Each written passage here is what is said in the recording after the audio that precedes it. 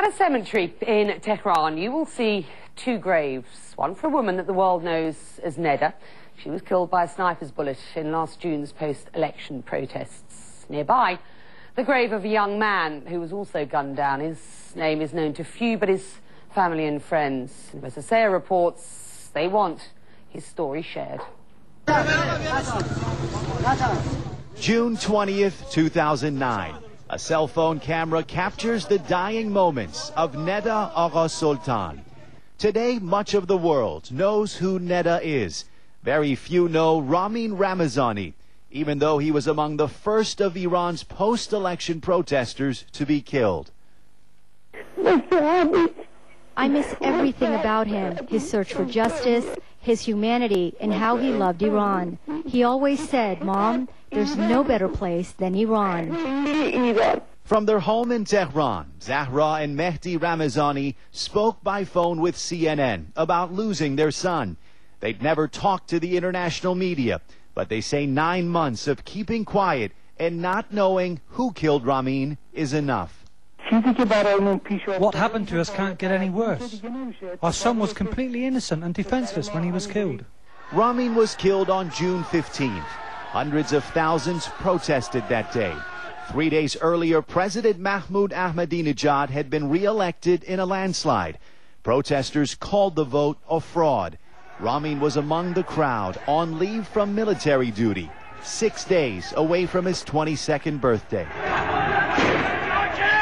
Around 7 p.m., violence erupts at this base for the Basij, Iran's pro-government militia. Protesters throw rocks. Amateur video posted on YouTube shows security forces firing shots.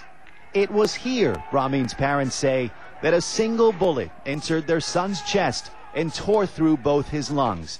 They say over the course of a week, they searched 5 hospitals, visited 2 courthouses and the Interior Ministry. They finally found their son at a prison morgue. I've just said goodbye to his remains. I kissed his face. I just begged God not to let his blood go in vain. This blood spilled for no reason. Ramin's father says a security official asked him to sign a letter promising not to publicize his son's death. They said it wouldn't be good for your future and the future of your children. We didn't even bring our child back home to give him a memorial. Today, 5 grave sites separate Neda Agha Sultan and Ramin Ramezani. Ramin's parents say they don't want the attention Neda is getting.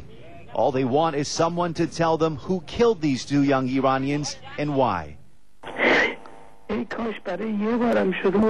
only just for once, he would come into my dreams so I could tell him what has happened to us. For the rest of our lives, we've had to suffer and ask, why did we have to lose you? We contacted judiciary and security officials about this case, but those calls were not returned. Human rights groups say at least 80 protesters in Iran have been killed since the elections.